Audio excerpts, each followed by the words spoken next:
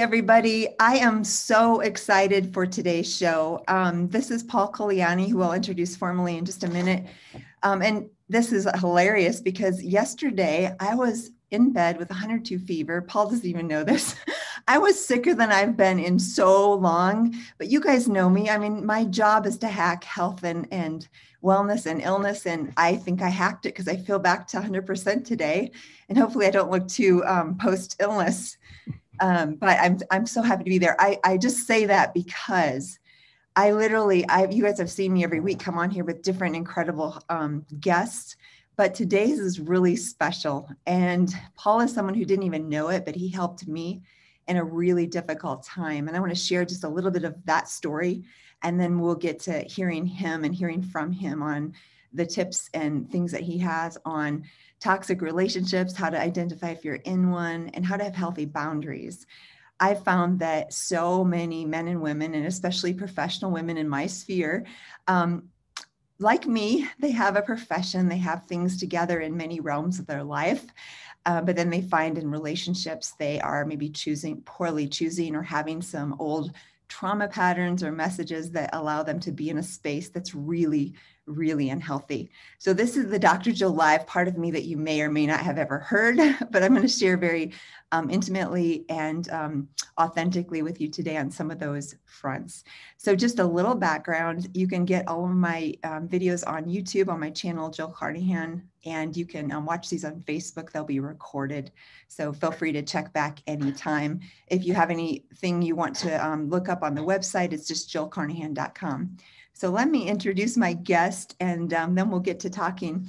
So Paul is a behavioral and relationship coach and hosts two podcasts, The Overwhelmed Brain and Love and Abuse.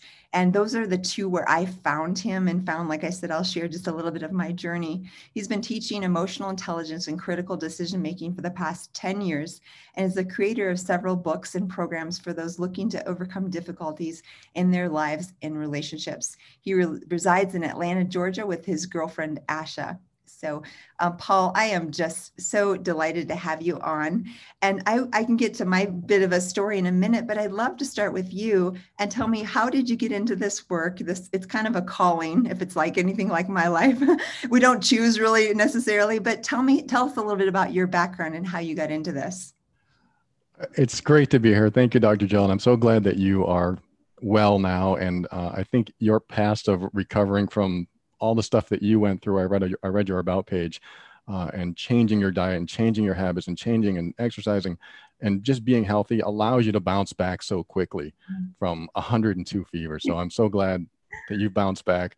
Thank you for the introduction. I got started probably about 15 years ago studying hypnosis and brain sciences and something called neuro-linguistic programming, which half the world knows and the other half love NLP.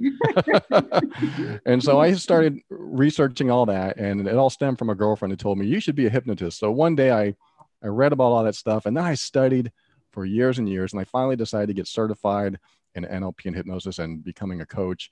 And that was just over 10 years ago. And I still needed to make money. I wasn't doing coaching. So I was in technology sector for a long time, and I was working in regular corporate type jobs.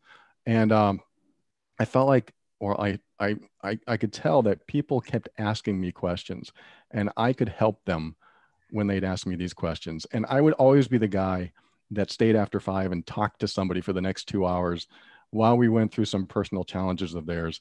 And I decided, this is something that I seem to be able to help people through. So from that point on, I started transitioning from my regular 9-to-5 job into more coaching and really picking things up and really studying harder and harder to get to that point where I felt like I could be helpful to. I mean, there's a whole background I could probably get into. I started a hypnosis practice and I failed at that because I was so self-conscious, and I moved past that and I moved through it. And I felt when I finally got to that point where I could feel I could help others, that's when I transitioned. I love it. And you're helping so many people with your podcast. Like I said, we're going to link up to those and make sure that I encourage you guys to listen and check those out because they were a game changer for me, Paul. And I suspect, like I said, I don't know your personality type or any of that, but I suspect you're actually more of an introvert that's really, really intuitive and perceptive and sensitive, like I am. And we go out in the world because that's where we actually can teach and train and help people. But it's funny because those gifts are actually, they're more of a like behind the scenes. We're just very usually perceptive about the environment and observational. Would you say that's true about you? I could call myself a super introvert. At the same time, I'm comfortable being an extrovert and the life of the party. Not really life of the party, but I like being the life of the party. I'm not usually the life of the party, but I like getting the attention when people laugh and things like that. But I really feel so comfortable being introverted. Um, I don't know if I'm even allowed to call myself sensitive or anything like that, but I do feel like this is how I look at introversion. When you're an introvert, when you're ready to recharge, you just need to unplug Yeah. from everyone and everything. I like to sit in nature. I like to be in nature. I like to play my guitar. You can probably see it behind me, maybe. And when I'm in that space, I feel like I'm recharging. So, and I love the grounding feeling of taking my introverted nature wherever I want and being happy wherever I am.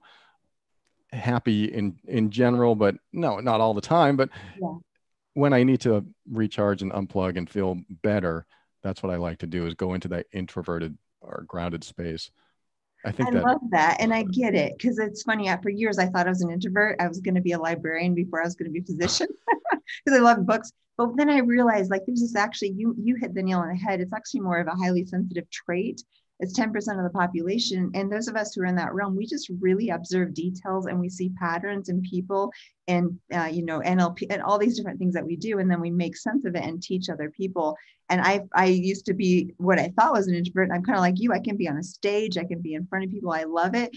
It's just that recharging. And it's that perceptive ability that I know that you have, because you wouldn't be doing what you do without that ability to really see the nuances of human behavior and interactions. it's interesting that you say that. If you don't mind me interrupting, because I think I learned how to be more perceptive by being an introvert.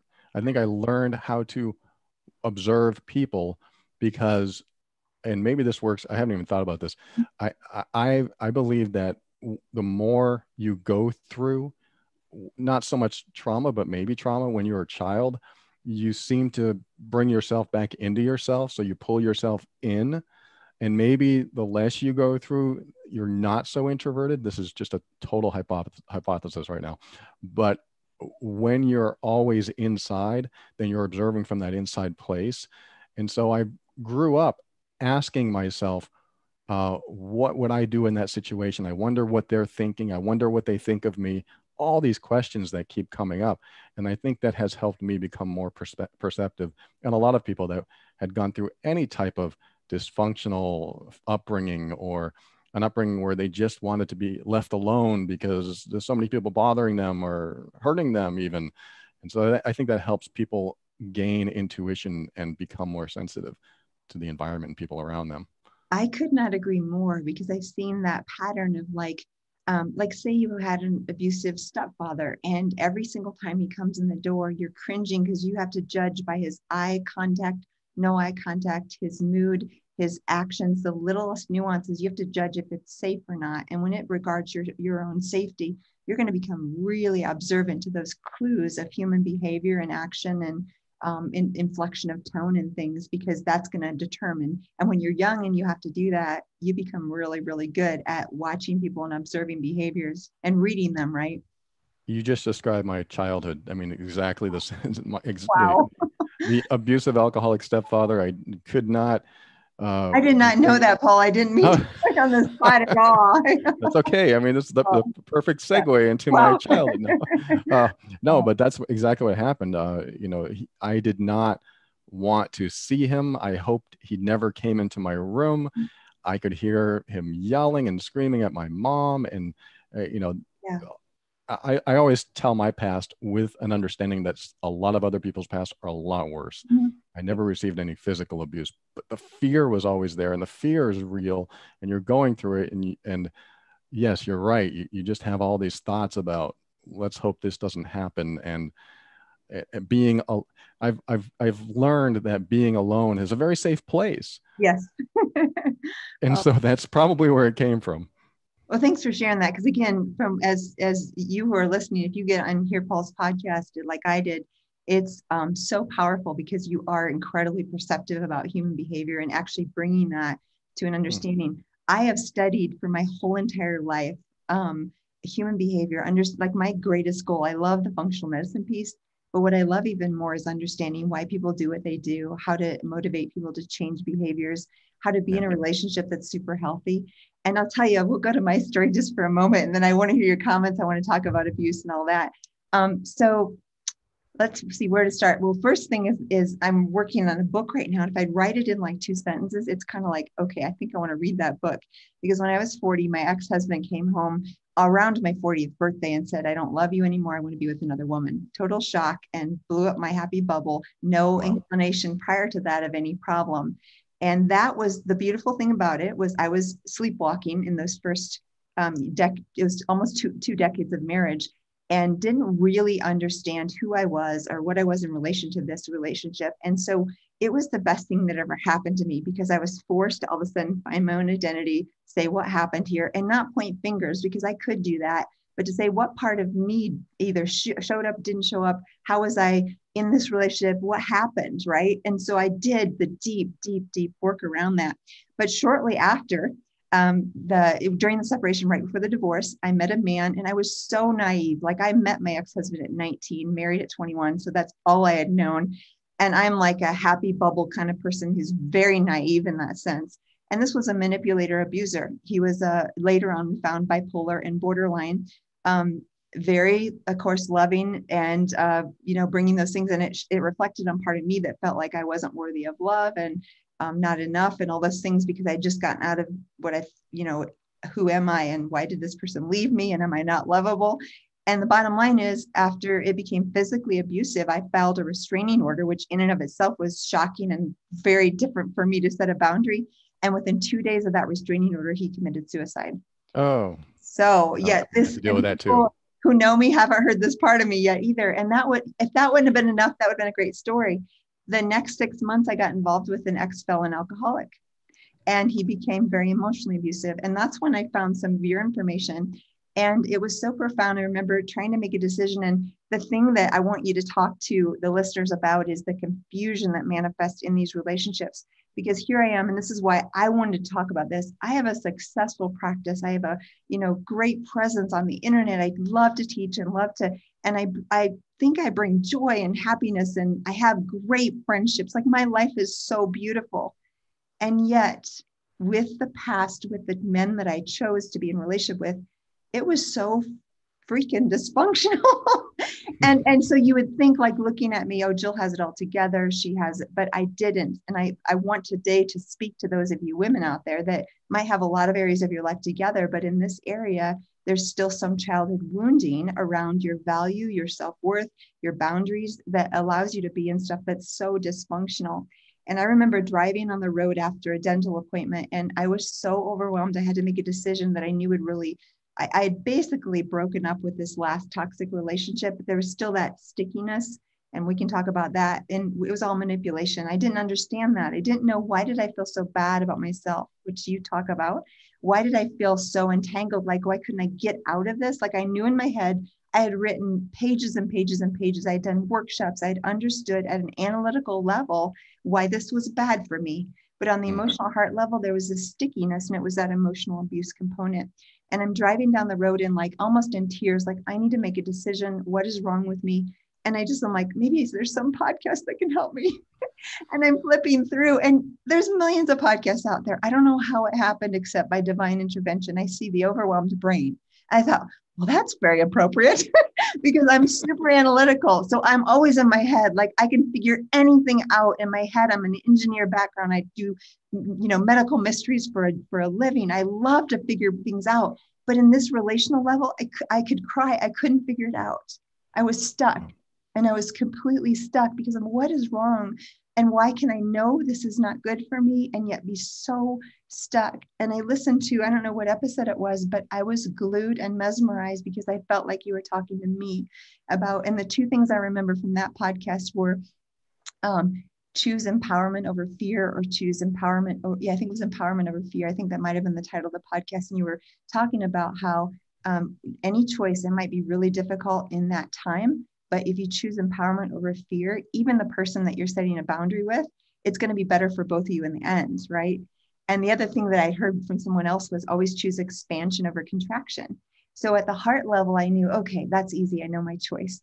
And I made a choice after that that was totally blew apart that toxic relationship. And it was the best thing I ever did. But that was from literally from like everything changed after that. And then I went that this is, you're going to love this. That weekend, I found your other podcast, Love and Abuse. Oh, no. I think I spent like 8 hours a day for 3 days listening to every episode. I was like, this is amazing. And I wrote notes and I got your workbook, because for me to understand, I'm this kind, conscientious I tried to make it right, try to make it work. And then to realize, oh, this is emotional abuse. I didn't understand that. So that's what I want to frame that. I'd love to let you comment on some of that, but thank you for, this is why it's so important for me to share what you've done for me publicly, because it was profound.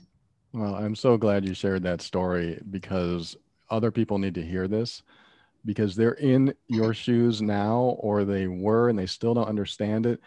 You probably spent a long time looking for closure. Mm-hmm. Like, what did I do wrong? What could I have done better? What should I have done? You mentioned, I mean, everything you mentioned is very packed. We could just, I know, right? Like we will have no dearth of what to talk about. No, well, one of the things that really stood out was he was very loving, mm-hmm. and you went past it really quick, but there's an important part there. A lot of them are loving at first, very loving. It's called love bombing, gift bombing. Yes. They're just showering you with love, and they will feel like your soulmate.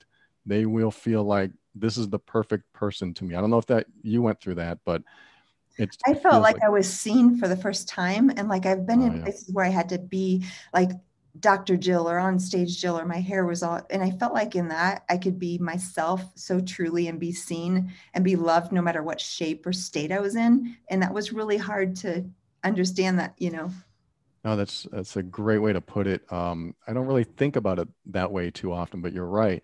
And it's almost like they're fully non-judgmental and fully accepting.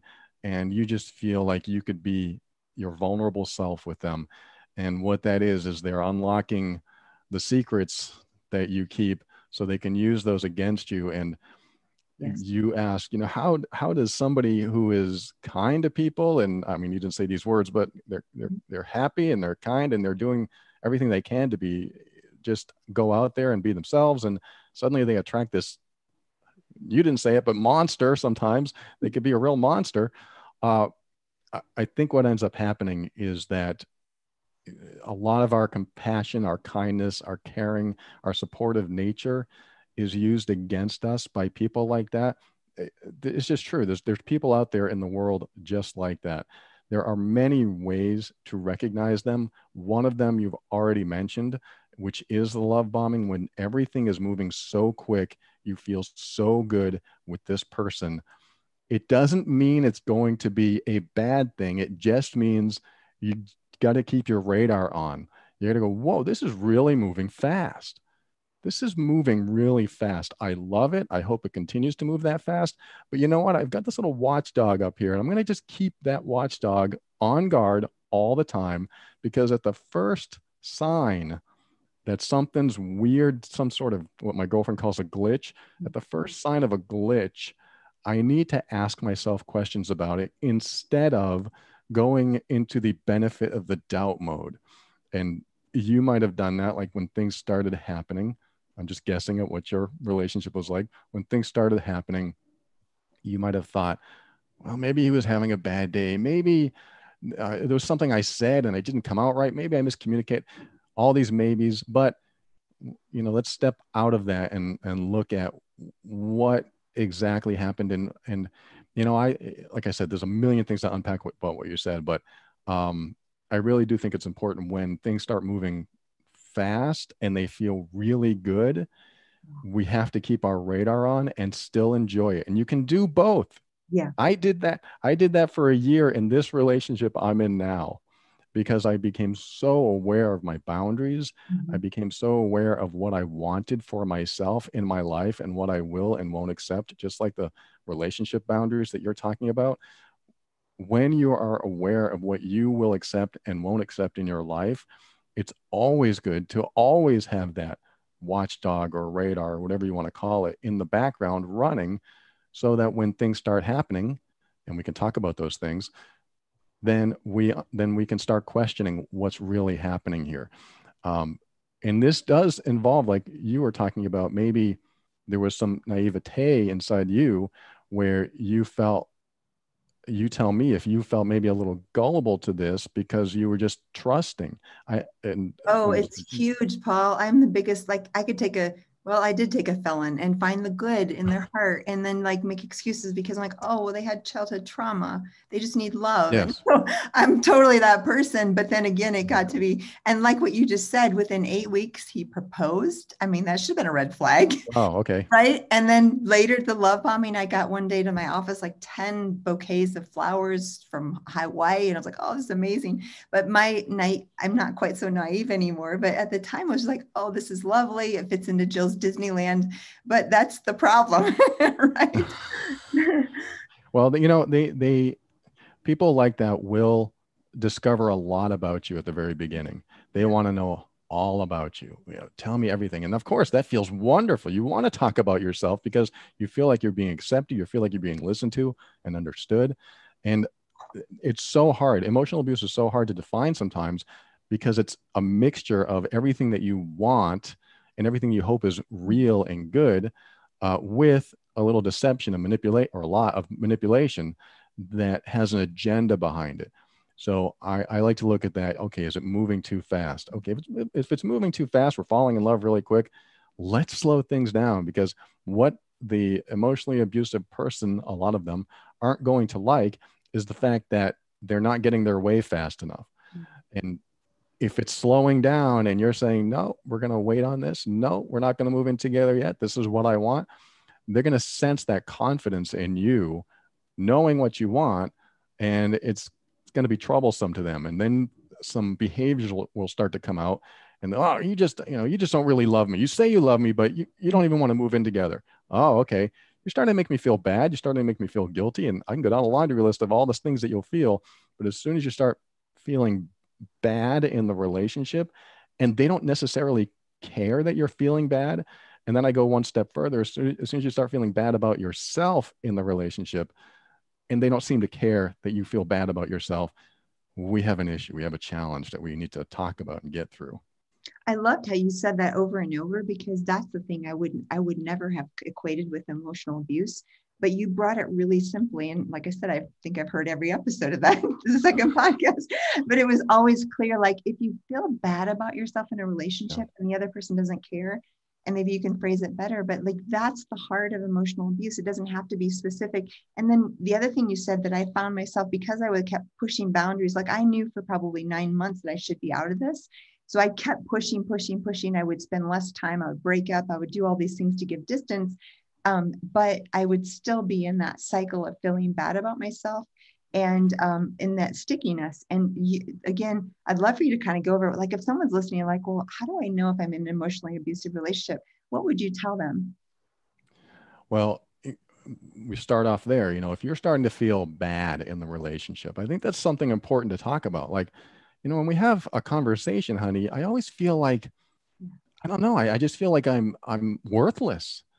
I feel like I'm worthless after we have these conversations. I mean, this is an honest, vulnerable. I mean, now you're being honest and vulnerable when you say stuff like this, which if you feel fear about being vulnerable with the person that you're with, there's a sign right there. I mean, you shouldn't have to have that fear. The person that you're with, the person you're sharing your life with or some time with, should be the biggest person in the world that you can trust. That should be the most trust and the most safe that you feel.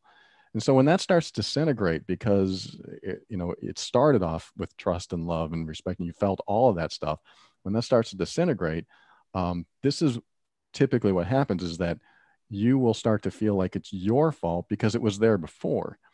And so you start taking the blame, you start taking responsibility for all the problems in the relationship. You start feeling more and more guilty. You start feeling just down and sad and down about yourself. And you really feel like it's your fault. The guilt is a big one. When you start feeling guilty about things that are happening, like, I moved his or her food, or I moved his or her beer or whatever, and they got so upset, they were so angry. It's like, whoa, this really doesn't justify, that behavior doesn't justify what just happened. So you start seeing these things and you realize, okay, when these things happen, they are all components of something bigger. Once we see behavior that we don't like, that behavior is in there. It is part of them. We can't just throw it away and say, well, maybe they were having a bad day. No, that's part of them. So we have to understand that that's in there. Now, when does it come out, and what is it? What is its purpose? Are they just upset and they go, oh, I hate when people move my beer? That's different than saying, I hate when you move my beer and do things that make me angry. Now they're making you feel bad instead of like highlighting something that they're dealing with and they've always dealt with in their life. No, it's about making it about you. So I really think it's important to learn to listen, to find out if it's really about you personally, instead of something that they're dealing with. Because a lot of us have childhood trauma. A lot of us have been through a lot of dysfunction. And of course, we're going to have our own sob stories, our own victim stories, and we'll bring them into the relationship. And we want our partner to feel, something for us. Oh my God, you went through that? I'm so sorry you went through that. That's great. We can connect and communicate. But when we use that story as a way or as a means to make you feel bad about yourself, or to have power over you and take your power away, suddenly it's not what it really is supposed to be, which is, hey, that was a really sad story. I'm here if you need me. Oh, thank you so much. It's not that at all. It's more of, hey, you know what? I'm the victim here. This is the emotional abuser talking. I'm the victim here. So why are you doing this to me? And they'll just turn it around. So the biggest challenge with emotional abuse is that each behavior is a tiny component of something bigger, which is why it's so hard to explain to friends and family that so-and-so did this. And they're going to look at you and say, well, that doesn't sound so bad. And you're going to say, no, it happens all the time. Well, yeah, and then you'll have this conversation that won't go anywhere because they're not going to see it as abusive behavior, but that I look at it as like a drip feed. Like they're constantly drip feeding you this bad behavior and this manipulation and this, maybe the lies and the deception. And it feels like that Chinese water torture where it's just in your head constantly, and you just can't stand it. And you get to that erosion. And it's subtle, and it's also mixed with the loving kindness that can come too. So it's very deceptive. One thing I thought of as you were talking, that was my biggest aha moment, was I was always defending myself, like always defending myself. And especially if we would have any extended time, which actually for a long time limited our time because it would be so exhausting. It'd be like a 2 or 3 hour conversation where I might bring one little thing up that I wanted to talk about or get worked on, through our relationship. And then it would turn into an attack on me. And because when I learned, oh, wait, I don't have to defend myself, that was the first part of my freedom. Because before that, I was like, oh, someone's attacking my character and my integrity. I have to say that, no, I wouldn't mean to hurt you. I didn't mean, I wanted to not defend against anything evil, just say, no, my intention wasn't to hurt you. But then it'd go on for hours. And again, this so well. When I got out of that relationship, all of a sudden I had 10 times the energy back because it was so draining to have these 3-hour phone calls. And then I was defending myself for 3 hours. Yeah. I mean, have you heard the episode called The Turnaround Game in My Love and Abuse? I think so. Yeah. That's exactly the whole episode I'm talking about, that where all they do is no matter what you bring up, hey, when you said that, you being the person receiving the emotional abuse, and when you said that, it kind of felt disrespectful. Could you not say it so harshly next time?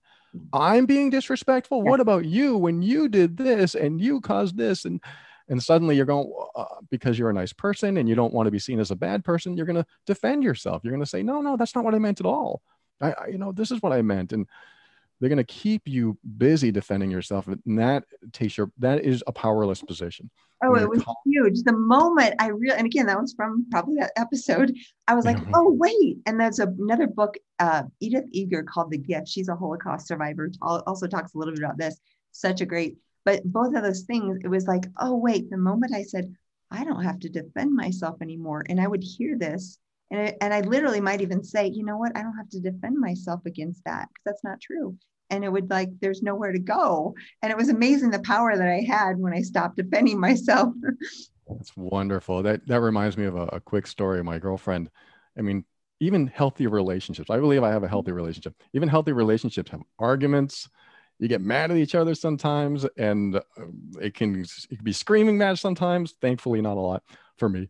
But there was one time when she said, well, you're just being stupid. You're something like an idiot or stupid. Yeah. And she was like serious. And I just kind of chuckled. And she said, why are you laughing? I just called you stupid. And I said, well, I guess I would be offended if I believed that. Yeah. And she laughed. And then we just ended the conversation. But that made me think that if you're offended, if you're hurt, then it's at some deep level, you must believe some part of what they're saying about you. And we often do that because we're with somebody that we think we can trust. So we put all this trust in someone that turns out to be deceptive or manipulative or controlling. And so when they say something, we believe it, and then we take it in and we think, oh, that is a part of me. What? Oh, I need to fix that. I need to heal from that. And so I like to understand who I am at the deepest level.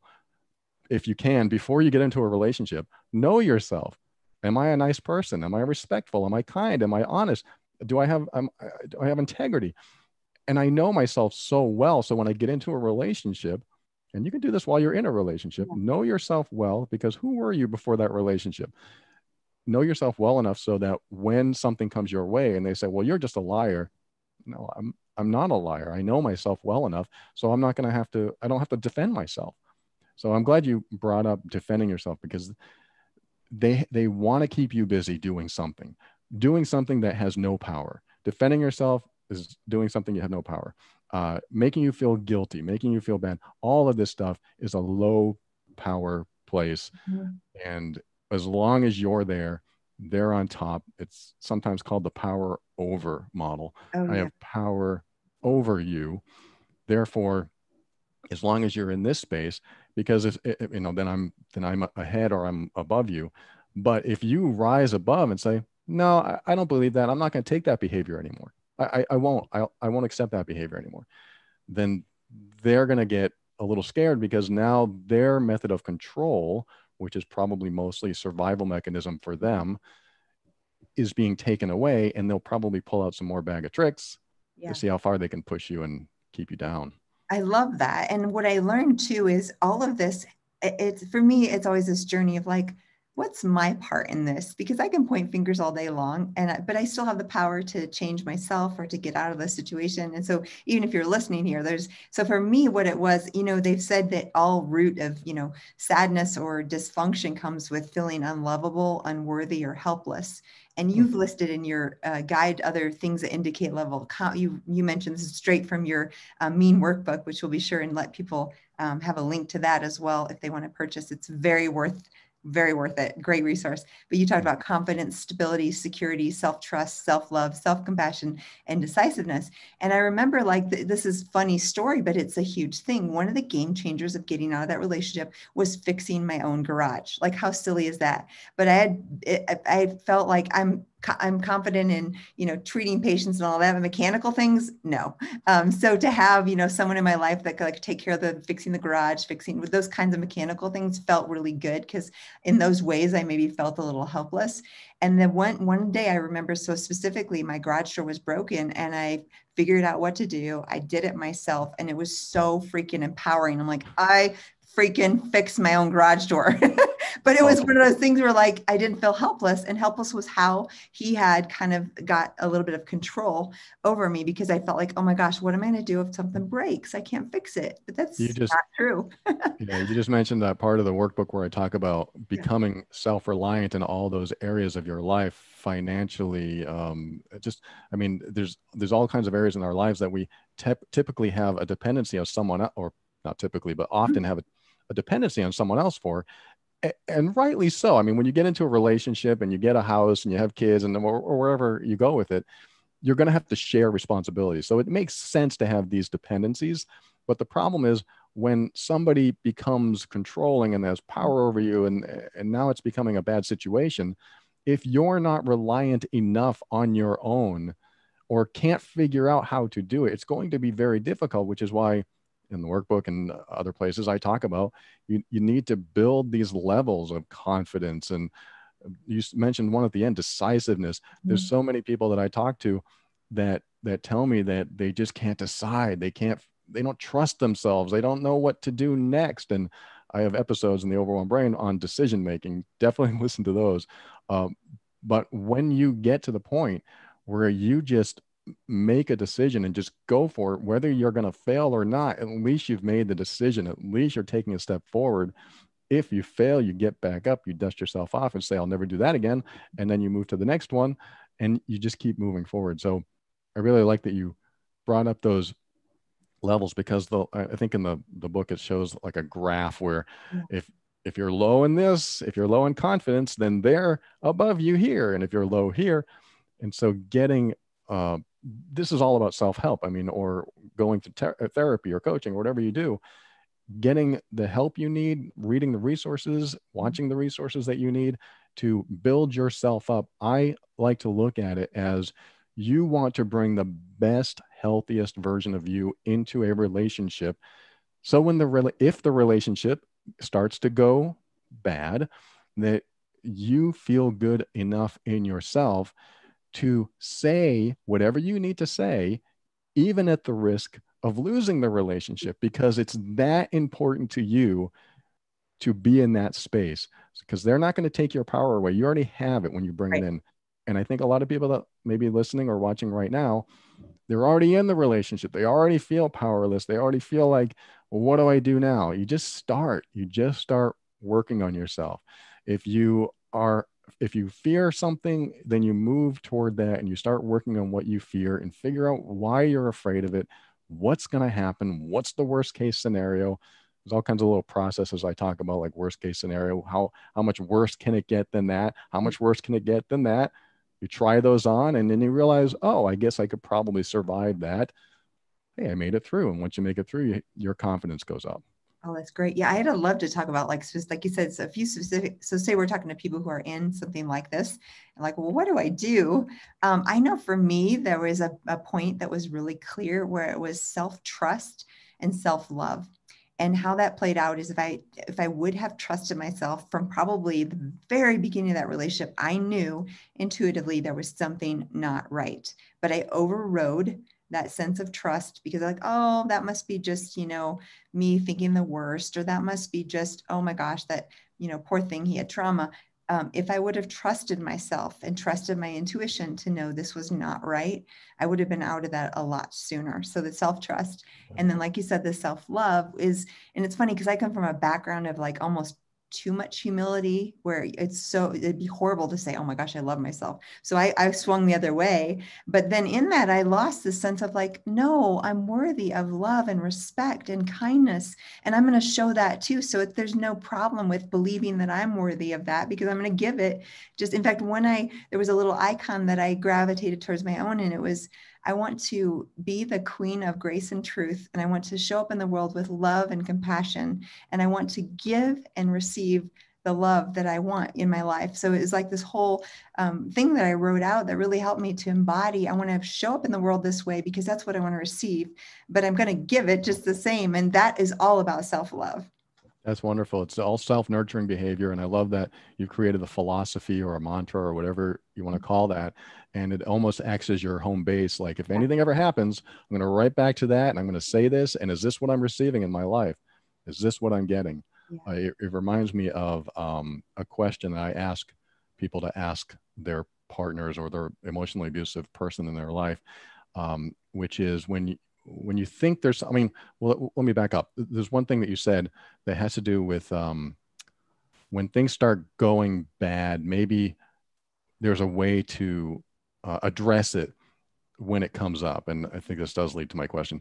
The question that I like to ask people is, when some bad behavior happens or you're not sure about the behavior, because you were saying, you know, you trust your instincts, you trust what's going on, because if it's strange to you, it's probably something going on. So maybe you witness some sort of bad behavior, maybe you're experiencing it. I like to have people or victims of emotional abuse ask the question, do you realize that what you did or said hurt me? I think it's a very great opening, safe opening question. Do you realize that what you just did or said, whatever it is, hurt me? Because it offers them an opportunity to have an empowered answer. It gives them an opportunity to show up as a knight in shining armor or a big jerk. And when they answer it, you're going to know a lot. Well, okay, most likely, most of the time, they'll probably say, well, no, or they'll say, I'm not trying to hurt you. Or, you know, what, you're not getting hurt. They're going to invalidate you right away. You're not feeling hurt. Well, I am. And I just wanted to know, you know, just keep it on topic, keep it on the subject. Your question has to be answered. Do you realize that what you just said hurt me? Well, no. You know, let's just say they say no. The next question, the follow-up question is, well, now that you know, will you please stop? I think that's another fair, safe, fair question. If they say, well, you know, you're hurting me too, they're going to try to change it, try to turn it around. That may be true. There's another follow-up. You know what? That may be true. I may be hurting you as well. And I think we should talk about that. But I just want to know, bring it back, right back to the question. Now that you know, will you stop? So what you're doing is continuing to focus on what you want to know the answer to, and also what they're promising their behavior is going to be from this point forward. Now, I did have somebody write to me and say, I asked that question. I asked that question to my partner because he was doing some really ridiculous things. And she said, okay, do you realize what you said hurt me? And he said, yes. And she said, well, why are you doing it? And he said, well, because it's fun. She said, I left the next day. Yeah, tells you a lot. Wow. I was like, wow. Oh, it is, because either way, you're going to get truth. And you do have to kind of understand that this will lead to truth. And if you don't mind, I'm going to expand on another thing that you said about the intuition and understanding that maybe your instincts are right. They almost always are about something that's going on, because if you're in a good, healthy relationship, you're probably not going to carry around some deep emotional trigger about what they're going to say or do. But if you are carrying that around, then something's going on. So this might be a place that a lot of people are confused. Like, I don't know what's going on. There's something happening. This is why I do my show, Love and Abuse. This is why I do my show, The Overwhelmed Brand. This is why I create the workbooks and the content. You can find out all about all the signals, all the signs and everything from what I talk about. But I really do think it comes back to learning to say, okay, I'm feeling something is not right here, because relationships are supposed to be fun. They're supposed to be a little bit easier than emotionally abusive relationships. You're supposed to have maybe some conflict every now and then, but it gets resolved. You actually talk about it and talk through it. It may come up again, but then I could give you a personal story. My girlfriend and I just resolved something that happened months ago. Didn't know the anger was still in there, but it was in there, mostly in her. And then it came to me. And then we talked about it, and we finally reached an understanding that was based on a misunderstanding. But this is what a healthy relationship should go through. It should go through the trials and tribulations, the ups and downs, until you reach that some sort of closure. But if it's anything lingering, if you've got something lingering and you're carrying it around and you just don't want to talk about that subject anymore, and you don't want to bring that thing up again, and you hope that he or she doesn't do this, then you've got something else that's a little bit deeper, and you should really consider that your instincts are right and what you're thinking has some validity to it. So don't not trust yourself. Follow through, because either way, you're going to win. If you find out that there is something, manipulation, deception, control, emotional abuse, if any of that's going on, then you've learned something that will help you make your next decision. Or if you learn something, or if you find out that none of that's going on, it was a complete misunderstanding from point one, you still win, because now you don't have to worry about it anymore. You can get some closure. So I like to look at it that way. You just have to investigate inside your own relationship to understand what's happening. Be that analytical person like you are, and really break things down to understand what's happening. I love that you're saying that. And it's funny because I've learned it all my life. My marriage, the long-term relationship, it wasn't bad, but I was a conflict avoider. And I love hearing, like Brene Brown says, clear is kind. And she talks about it as with boundaries and confrontation. And that's helped me so much reframe, because when I set a boundary, or when I say something that feels conflictual, it feels like it's unkind. But when I think about, wait, no, giving them the truth and love in a kind way is actually clear as kind. Like, that's helped me. And then Edith Eger said, you know what, if you have a relationship and you have no conflict, you don't have intimacy. I was like, oh, wow, that's a big one. Because again, like, and my ex-husband and I are friends now, he would probably say the same thing. We had a lot of fun and we had no conflict. And I don't know if we had true intimacy. Like, it wasn't a bad relationship, but I think it was on such a superficial level. And we both weren't quite willing to do the work to go, because he avoided pain, I avoided conflict. And so we just had fun and we avoided all those topics. And then at the end, when things, started to get rough and we didn't even know it, we didn't know that we didn't have the depth to support the things that come in life. So now I understand in hindsight, but you're so right about that, because conflict is not a bad thing. Being clear with boundaries. Let's talk a little bit about boundaries in the last few minutes. How do you approach, especially for someone like me who's terrified of, being in conflict and doesn't like to have any of those difficult conversations? I've learned, so I'm much better. But tell us more about the importance of boundaries, how to approach boundaries, a little bit about boundary work. Probably one of my favorite subjects, because like you, conflict avoidance almost all my life. I mean, most of my life. I was afraid to ask for raises. I was afraid to tell my partner that they're being mean. No matter what it was, I didn't want to make waves. I learned that from my mom, who did not want to make waves with her alcoholic husband, abusive husband. And so I learned that it was easier to make people laugh. It was easier to get along. It was easier to just be the neutral, the balancer, all of that stuff, because it just seemed like it avoided conflict. The problem when you avoid conflict is it builds up in the background.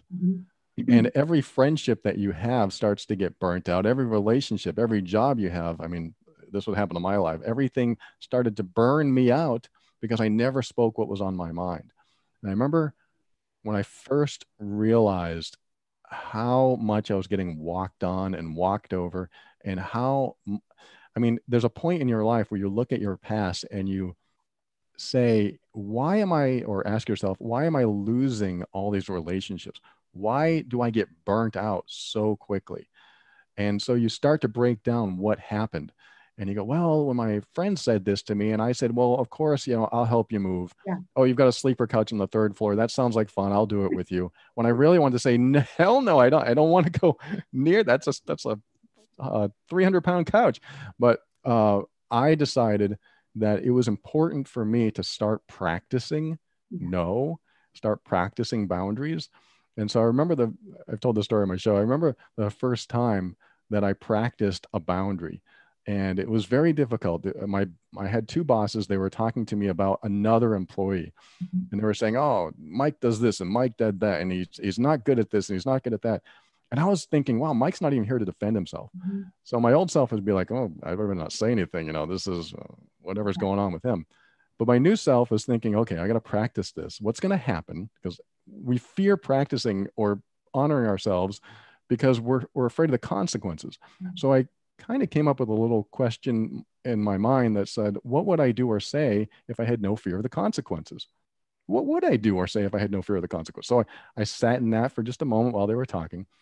And I finally said, you guys are talking about Mike. He's not even here to defend himself. And I just don't think that's fair. Oh, good for you. My God, I swallowed and I just waited. I was so afraid. I was just waiting for to be fired. I was just waiting for it. But this was it. This was my practice. And they both stopped and they were kind of like, what's going on here? They just kind of interrupted their pattern. And what came out of the mouth was totally unexpected. They said, you know what, that's exactly what we need to hear. This is exactly the kind of feedback that we need, Wow. and it just turned into a productive conversation. And then shortly after that, I got a raise and a promotion. I was like, Wow.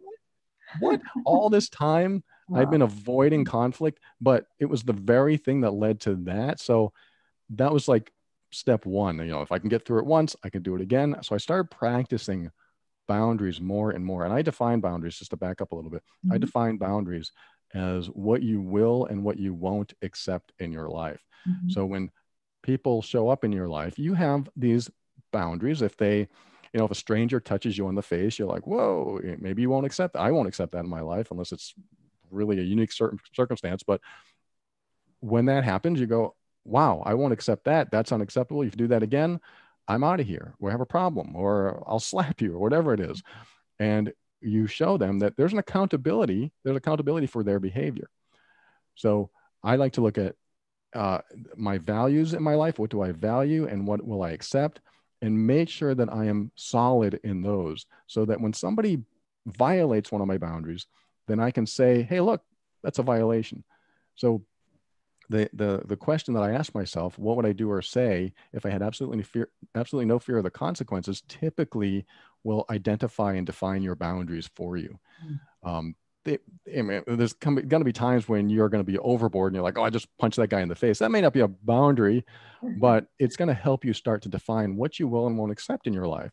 And so I started going forward with the idea that, what would I do or say if I didn't have any fear? And I started testing that over and over again. And I tell you what, every single time, this is without fail, every single time I wanted to do my old conflict avoidant thing, I instead did the one that I feared, that I really wanted to do or say. And every single time it has worked out better than I could ever imagine. Not only because I got to be myself and say what I wanted to say or do what I wanted to do within reason, but in a boundary sense, but also it gave me closure. I didn't have to carry it around with me. It wasn't lingering anymore. And this works in relationships too. When you are honoring yourself in a relationship, like, hey, you know what? What you just said was very disrespectful. It was very disrespectful. And I won't stand for that. That is the moment you stand up for yourself and you realize you're doing it at risk of the relationship, because they may say, oh, well, that's too bad because that's how I am. Yeah. Then you can say, well, I guess you could. Yeah. I know I make it sound easy. There's a lot to break down there, but we're running out of time. So I just wanted to. No, this is great. And I mean, that's kind of where our story started, because I think one of the first things I heard you say, I'm in this like indecisive place. And I think it was the overwhelmed brain on decision making or something like that. And I'm like, oh, empowerment versus fear. The empowered decision might feel hard in the moment, but in the end, it's just what you said. It's the best. It's actually going towards the conflict potentially in a way that is clear and kind, right? So I felt like I had heard that before, but not in such a clear way. And the timing was perfect. So, gosh, Paul, I knew we could talk forever. We could go on. We're going to have an episode 2. That'd be great. But I have really, really enjoyed talking to you. Tell us where people can find you and where they can get the Mean Workbook, because that thing has been really powerful. And like I said, I've referenced it and I want people to have access to it if they'd like. Thank you. It's been an honor to be here and talk with you. And thank you for sharing your story, Dr. Jill. And you can reach me at The Overwhelmed Brain. Go to theoverwhelmedbrain.com. That is about empowering yourself, building your self-esteem, your confidence, and all that stuff we talked about building who you are from the foundation up. I look at it as disempowerment to empowerment. If you feel at all like you're disempowered somewhere, come over there. And then loveandabuse.com, loveandabuse.com is where I have the other podcasts. I have 2 podcasts. Love and Abuse is where I talk about difficult relationships, manipulation, control, emotional abuse. And we get into all kinds of subjects. It breaks down everything we talked about today and much, much more. And I think that if you're in any type of difficult relationship, that's really going to help you. And over there is where she mentioned the Mean Workbook. That is the manipulation and emotional abuse workbook that helps you understand and pinpoint the exact behaviors that you can identify in your relationship that might be seen as emotional abuse. So that can be helpful to you there. And obviously you super work that out in helpful. yourself. And like I said, so I put both those links below, and both on the YouTube and on the Facebook, I'll include all these links, Paul. And so grateful for the work you do and for bringing light to help people like me and everybody listening. Thank you again for your time today. Thank you.